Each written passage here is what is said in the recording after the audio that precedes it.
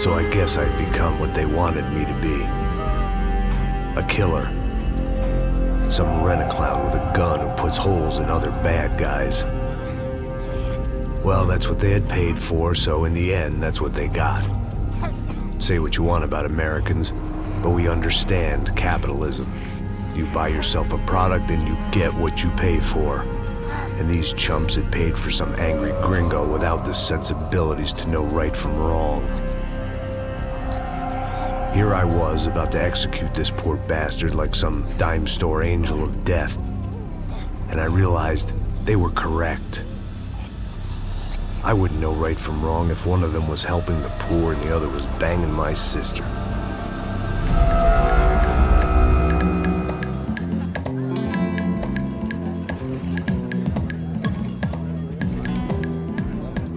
I'd arrived in Sao Paulo a few weeks before.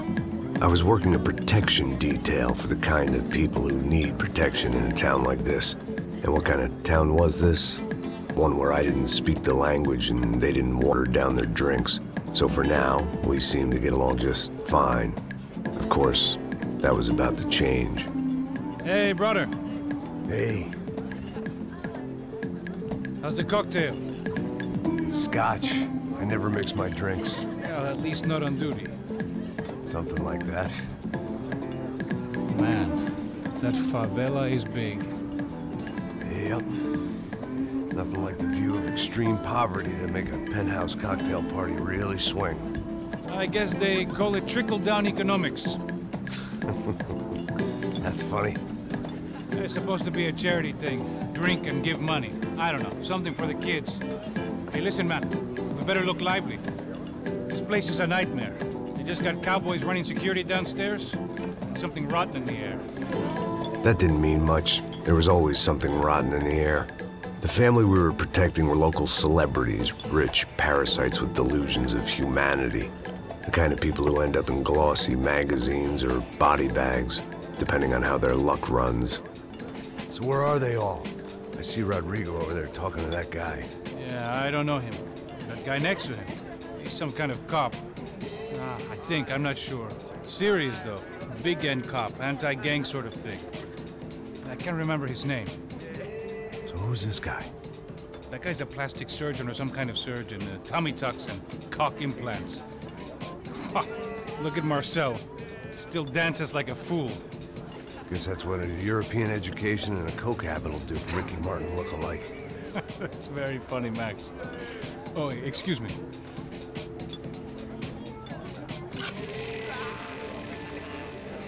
I was mostly working for Rodrigo Branco, a local businessman.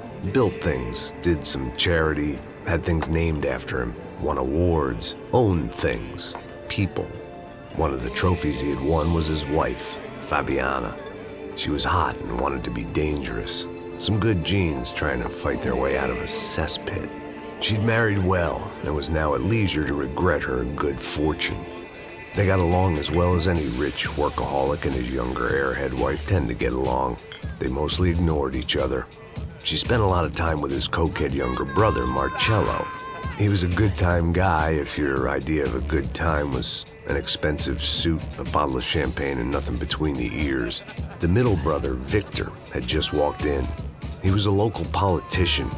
Guy was smoother than an oil slick on an iceberg and about as toxic. The rest of the crowd, I didn't know, but I could imagine the types. People who know if they drink enough, they won't have to feel guilty about their good fortune. Suddenly, things turned real ugly. Felt like our hangovers arrived right on cue.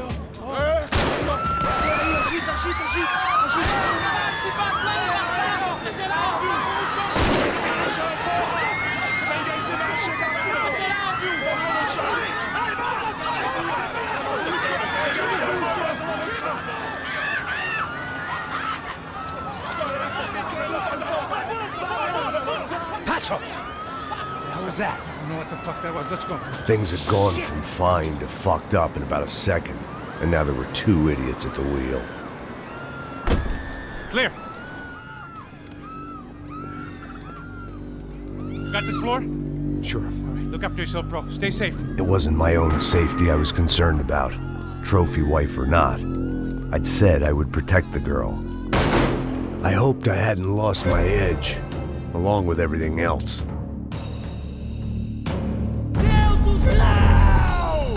It was time to choose, a nasty fall or a bullet to the head.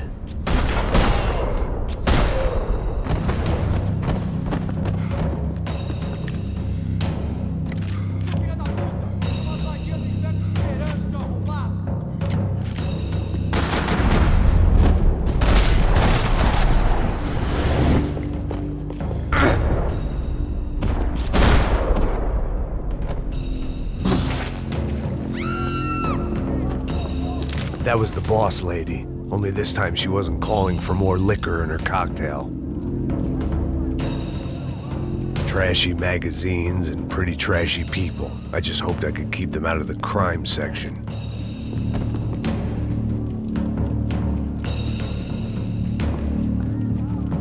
She was out on one of the balconies, and I hoped, not about to be thrown off it.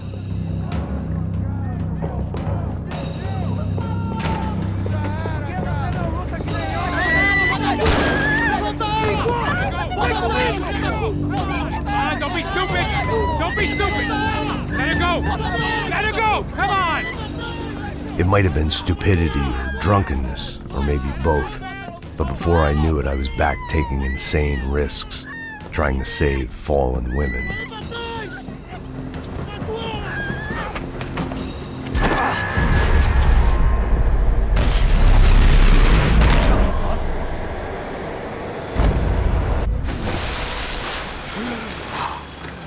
Tranquila!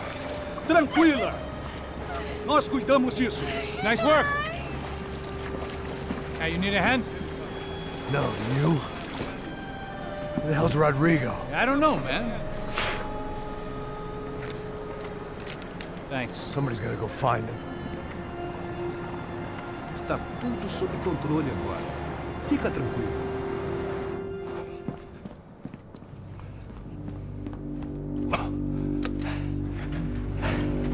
I imagined the elevator doors opening to a firing squad of muzzles. As far as I could see it, the one thing my plan had going was that no one else would be stupid enough to pull this move. Where's Bronco?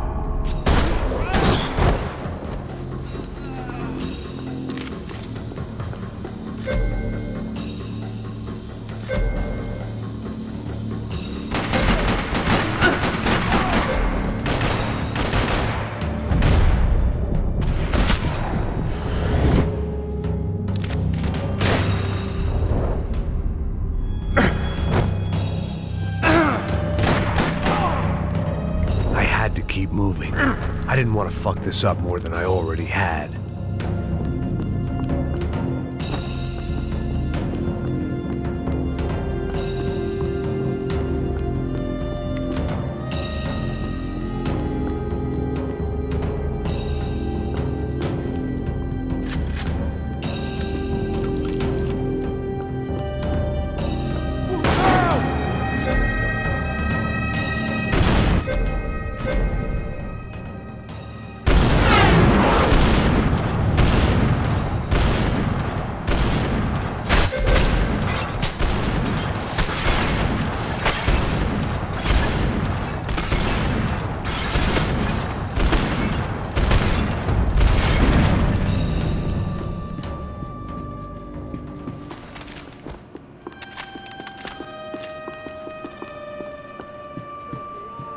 It looked like they were taking him out through the basement. Maybe I still had a shot.